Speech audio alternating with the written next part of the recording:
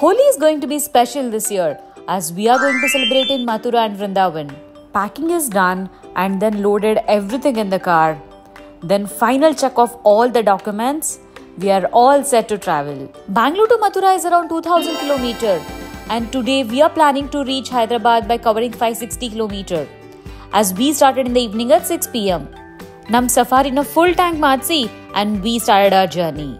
Road from Bangalore to Hyderabad is so good that we didn't even realize when we reached Anandpur. And we were so hungry and then we had litti choka which we got from our home. Even though Google Maps showed that 3 am is the reaching time to Hyderabad, we reached at 1 am.